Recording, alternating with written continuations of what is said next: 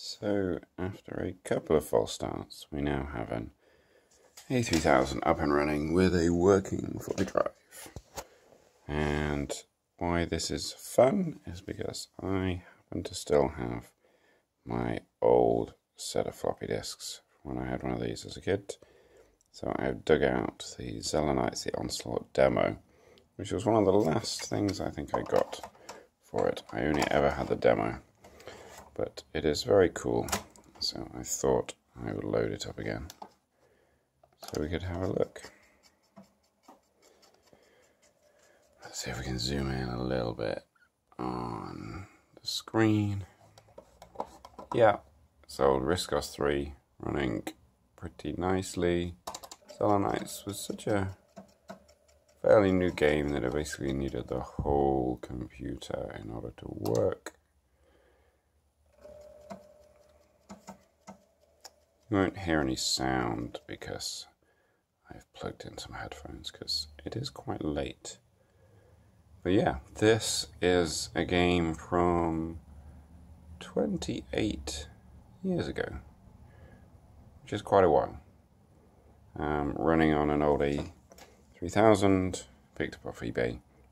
Yes, a couple of false starts. You can see an A3010 over there as well. But this is Zelanites the Onslaught, which was, I thought, one of the coolest games that came out just as I was kind of moving on from the Acorns. It's a Space Invaders game.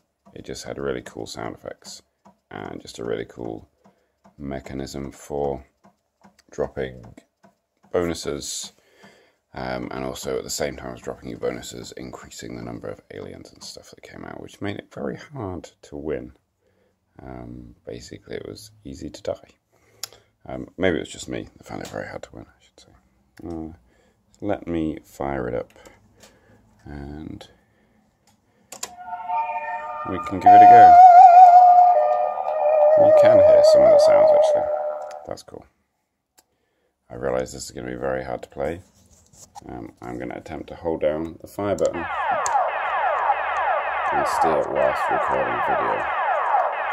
So you can see pretty standard Space Invader fare. First level is not too hard. Hopefully I won't die. I will do if I watch the video and not interested. And here we come, some of the power-ups. I forget what they all did, they're all color-coded, but they all do ludicrously powerful things. They make it pretty easy to win this first level.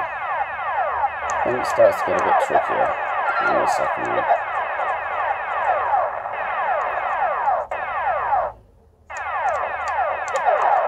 Because I accidentally crashed my ship into a big rock. You can fire and then hit the enemies come on the screen whilst your projectile is moving, so if you time it right, you can shoot them at the back.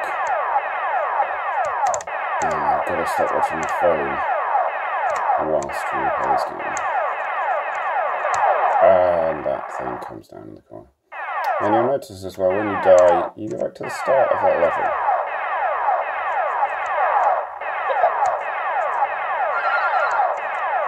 Those things are annoying because they move too fast. Oh, let's get a couple of these. Got rid of it. No. Well, there we go. So I got kind of far, but then got a bit killed. And that is Zelanites the Onslaught, a 2-level demo back from 1991. Ciao for now.